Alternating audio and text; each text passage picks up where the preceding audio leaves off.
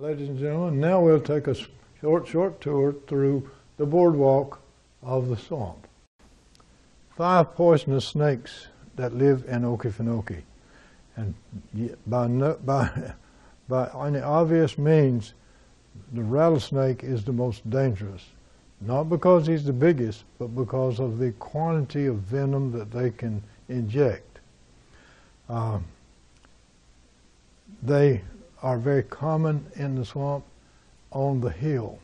You rarely see them near or in the water. They're up on the hill. They eat things like rabbits, squirrels, birds, small mammals, and there are 18 rodents that live in our swamp. And so they are the most reproductively populous animal on earth, rodents. There are more rodents than any other animal on earth. A single pair of rodents can generate as much as 15,000 offspring in 1 year. 15,000. So there's adequate food for big predators like snakes, wolves, coyotes, foxes, hawks, and owls.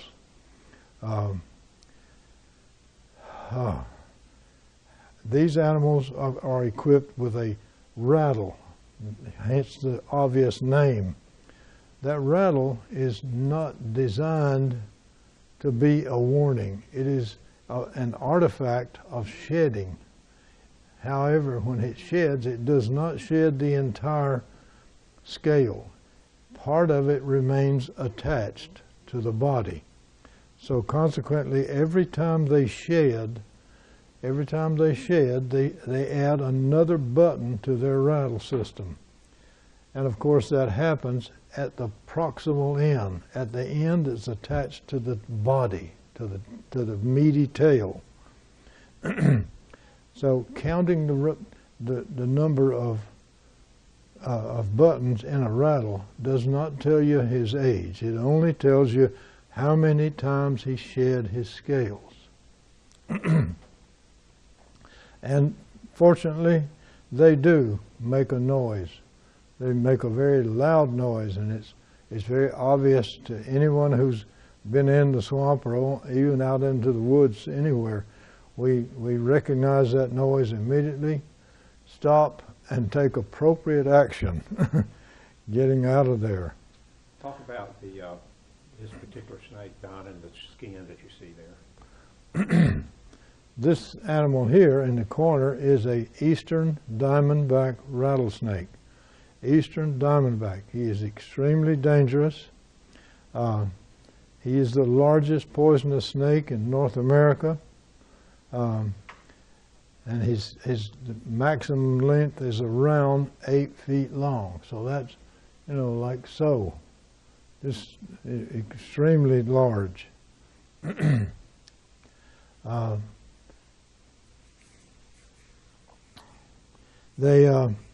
They serve a very important function in the swamp, and of course they're going to be found on the islands of the swamp, on billies, chessers, on this island, and this is the largest island in the swamp, the one we're on here. This is the Cowhouse Island. Talk about the skin you see there that's been shed and then the other rattlesnake. Okay. This exhibit contains 2 different kind of rattlers. The other one is the timber rattler or canebrake rattler. He's also very dangerous. They do achieve large size, consequently a large dose of venom. What they do, and they don't go hunting.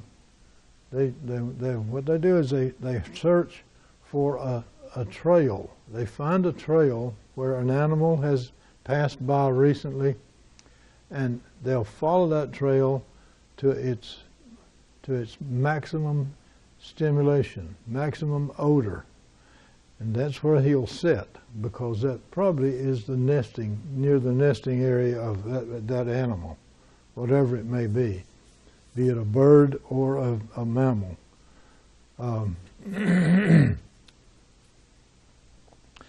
Then they'll sit and wait until then they have the patience of Job.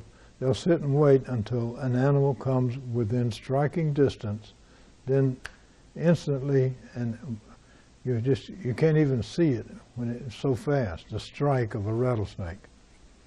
It's extremely fast. The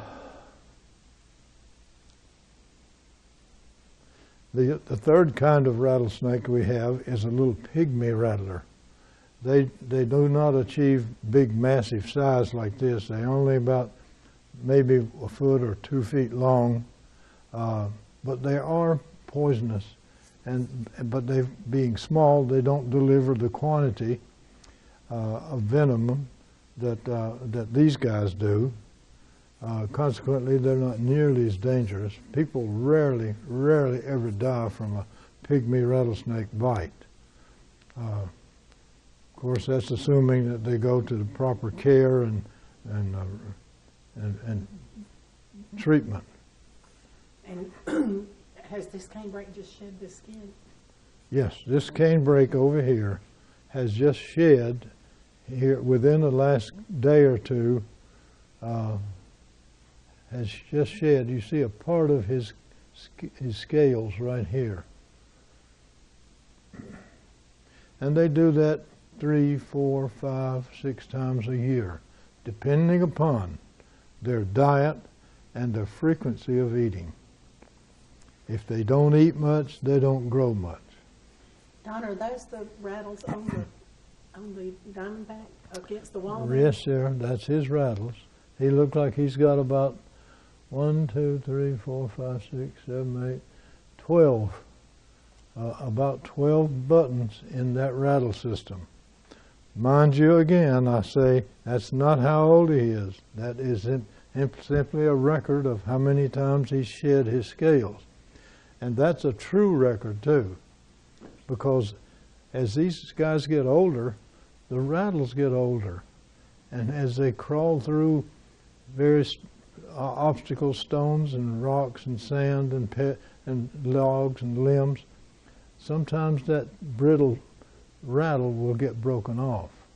And that, again, is not the true age of the snake. It's simply a record of how many times he shed his scales. Bears have always been a part of the swamp. We estimate that there's as many as 800 bears in our swamp today. Bears are omnivorous, will eat absolutely anything, from the bark off of a tree to carrion, any dead animal they find. They don't hesitate to eat things that are rotten or decaying. They also eat vegetation. They eat nuts, berries, seeds, flowers, small animals that they can reasonably catch, and they are excellent climbers and fast. They can shoot up a pine tree so quick, you just can't believe how fast they can climb. And when they're going up that pine tree, they probably will run into this fellow up here. This is a barn owl. We have 3 kinds of owls in the swamp, 4 kinds, but this is the barn owl, simply because of his habit of nesting in any available man-made structures. But they are masters at stealth. The ability to fly without making noise. On the leading edge of his wings, on the leading edge, this part right here, they have very, very fine, soft feathers, so that it doesn't create any turbulence that would make a noise. So they fly silently, and they're very good at it. Their hearing is as good as their flight is silent. Very good hearing, and their hearing, the ear canal on the left side is different from the ear canal on the right side, And you will often see owls doing this. And what he's doing is creating a triangle from the source of that noise, which may be out there 15 feet away, to this ear and then to this ear. Because as he moves, he creates that triangle of distance here, and his brain then can calculate exactly how far away that noise is at the other end of the triangle, at the apex. So they are excellent at that. Consequently, when they sail off, they can't see what they're going for, but they know it's out there, and they know exactly where it is. 17 feet, 3.5 feet, 3.5 inches. Up here we see, above us, we see another predator, the red-shouldered hawk. Red-shouldered hawk. There are a number of species of hawks in the swamp. The marsh hawk is another species. Both are excellent predators. They do not have the super hearing that the owls do, but they have the super flight. They're extremely fast. They have very powerful talons, creating as much as 200 or 300 pounds. And so when they light into an object, an owl, a prey, and closes down on it, he actually punctures the skull of the animal. There's another hawk in here called Cooper's hawk. Cooper's hawk is a small hawk who eats birds, and he's very good at it. He has the capacity of chasing birds into a bush, and he's known to fly through bushes to catch birds, songbirds that are hiding, they think. But the Cooper's hawk is one that can fly right into a bush. We have a number of animals that live in water, and the otter is one of the terrestrial hunters who also lives in water. They are excellent swimmers. Their hind feet are very open up to make very large paddles. Otters also have a peculiar vision adjustment. When they go underwater, otters have the capacity of changing the shape of their eye. They actually have a muscle inside their eye that will change the shape to adjust for the refractive index of water. Because he hunts underwater, and consequently he needs to be exact in his vision. So that's one of the unique features of otters, is that they actually change the shape of their eyeball and change the focal point of the light rays coming from the water through his eyes and back to his retina. And they're very successful. They reproduce in the springtime, having little kittens, maybe 1 or 2 offspring, and they are often seen in a family group, a male and a female and a pup. Beavers are a common inhabitant of the edge of the swamp. And I say edge, I mean the first mile or so. From the land into the water, out about a mile or so, you might see a beaver. Beavers have this capacity of cutting down small or large trees, and they build a nest. They usually build a nest in the water. Their nest in the water and it has several rooms in it. It has a pantry, because he'll go out and collect some small twigs, cut down some young trees, like saplings, small things, and he'll bring those tender, juicy saplings down to the water and into their pantry, which is underwater. So it keeps those living things alive all the time until they go back. When they, in the wintertime, when they can't go out and eat somewhere, they just go into their pantry and pick up a couple of rich twigs.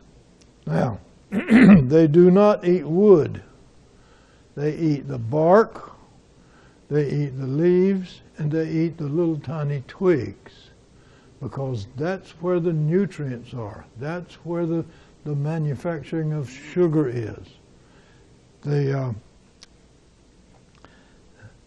So they have adequate food all through the winter.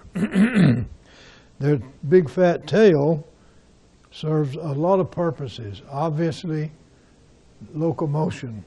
Number 2, fat storage. It is literally packaged fat. And 3, it's an alarm system. It's an alarm system. If you happen to walk through the swamp in the evenings or just at sundown, you may hear a loud slap on the water. That's a beaver that has seen you and is warning everybody else, hey, it's time to duck. We got a visitor. Great blues. This is a great blue heron, one of the major predator birds. He will eat almost anything that he can find in water. That's their favorite habitat. However, as they approach the beach, they would also take frogs, toads, lizards, small snakes, almost anything that is edible and is moving. They're like all wading birds. Their legs bend at the elbow for me, but on them it's their knee. It's what we would call their knee, but it's really something else. All right, but when they bend their leg to pick it up and take a step forward, they bend and create ripples going behind them.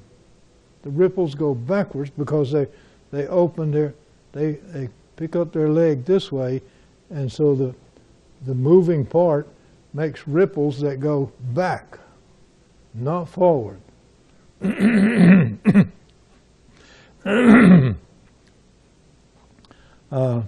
So that's an adaptation to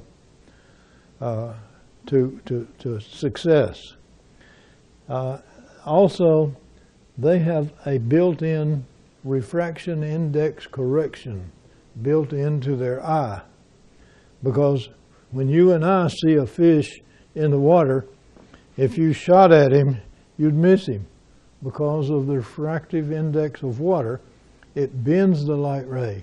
When light changes the medium in which it's moving, either air or water, it changes direction. When light leaves the water and goes through the air to his eye, it speeds up because air is less dense than water. So it changes speed, and he has a built-in refractive correction for that. Consequently, when he strikes at an image in the water, he strikes it where he is, not where he appears to be to us. So that's another success story for evolution. On a living owl, those bars are very evident. They're wide and they're dark, so that's why it's called a barred owl. He's the most common owl in our swamp. He's often heard, and it happens right here in the park. They communicate with each other by talking. And just a few weeks ago, my wife and I were here to a meeting, and as we were leaving, we passed a pair of these that started talking, and it's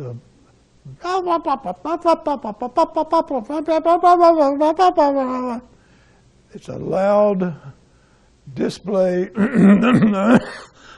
Excuse me. It's a loud vocal display, and then sometimes they have another pattern of speech, and it's called their who cooks how to do that.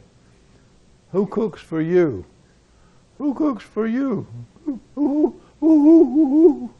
Anyhow, it comes out, who cooks for you?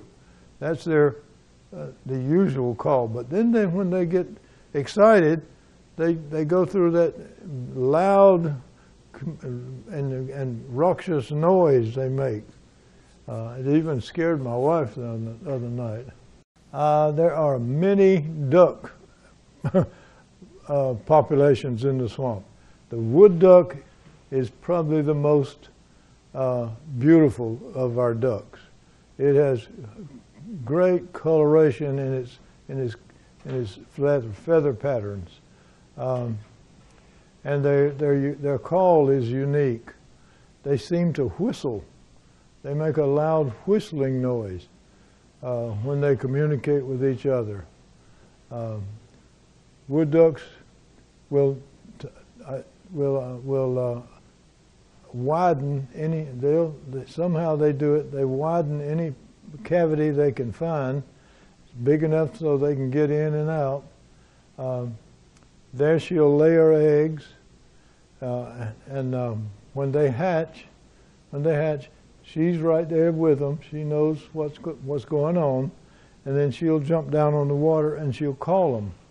She'll call them and say, "Now's the time to swim." So they have to jump out of the nest hole all the way down, and it may be 20, 30, or 40 feet down to the water for those little tiny babies, or they might be on the shore. But they fall down through the debris and the limbs, and somehow they make it. Wood ducks eat minnows, fish, tadpoles, almost any small thing that they can catch in the water. The gray fox, of course, is one of two. We have a red and a gray fox, and sometimes we have coyotes. The gray fox is the one that's most often hunted by dogs because the fox hunters can tell when that fox has treed. They can tell if he's still running because of the way the sounds of the bark of the dogs. But when it stops changing and it becomes one constant bark at the same intensity, at the same distance, and the same intensity, then they know that the fox is treed. The gray fox has claws like a kitty cat. They can actually retract their claws, or they can expend their claws and climb right up a tree. The red fox has been known to try that, and maybe it could climb somewhat, but nothing like this guy can. The gray fox is an excellent climber. They have enemies too. That rattlesnake over there would be a big problem for him.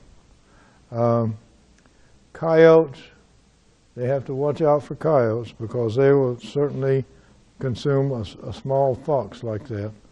But fortunately they can't climb, not like the gray fox can. White-tailed deer, probably the most common game animal in Georgia. Just thousands of them are killed every year, but they still seem to repopulate every spring. This, of course, is a male, and you can tell it's a male by the presence of antlers. That's not to say that females don't ever have antlers. It might happen, but very, very rarely. And antlers are made of bone. they grow from the skull. They grow from the skull bone, and every year they reach a maximum size and degree of development, and then they form, in the springtime, they form a abscission layer right at the base of the antler, or the main frame. This is the main frame. The main frame forms an abscission layer, and when she bumps into something, or he does, bumps into something, they might just knock them off, or they might fall off. But they do regrow them every year. And the pattern is not always uniform. As you can see here, that side has 3 points, this one has 2 points. Antlers, of course, are for the males compete for female attention every year.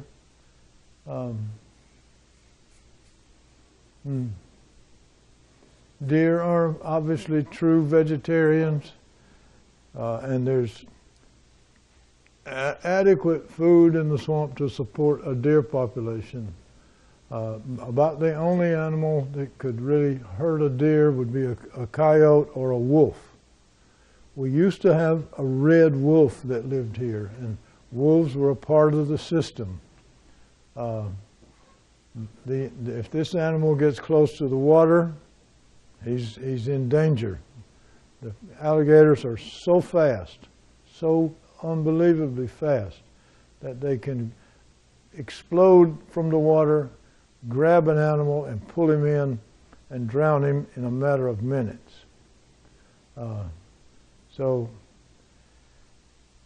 it doesn't seem like they can pass along that danger of being close to the edge, because it still happens every year. Every year. That's a fox squirrel. The red squirrel and the gray squirrel are small, and they live in leafy vegetation, where there's oak leaves and sycamore and persimmons and things like that. Whereas this guy, the fox squirrel, is a pine forest squirrel, and he spends most of his time on the ground. He's not a tree eater. He eats most of his stuff on the ground. Now, he also has the capacity to smell truffles, underground mushrooms, truffles.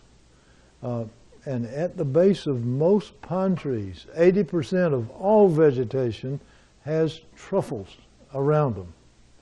80% of all vegetation, all trees, have truffles under the bottom of them. And so that fox squirrel can smell them. 6 or 8 inches under the ground, he can smell them, and he'll then obviously dig them out and have lunch. And when he eats them, he swallows the spores. The spores of that truffle are not digested. They are not destroyed through the digestive process. So as that squirrel is hopping along the ground and excreting little pellets of feces every day or two, he's spreading the joy of new generations of truffles year after year after year. And so that's a wonderful ecosystem right there. Now, when that hawk or that owl over there sees this fella on the ground, then we got a problem.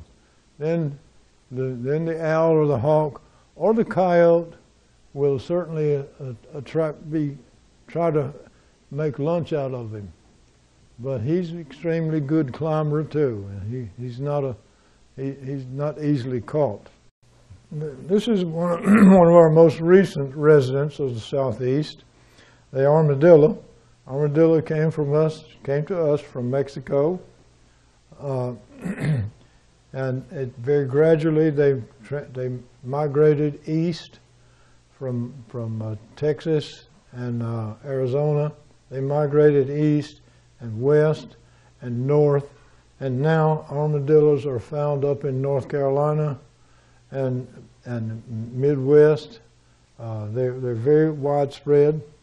The unique thing about armadillos is that when they reproduce, they are male and female. They copulate, male and female, and she will only produce one egg.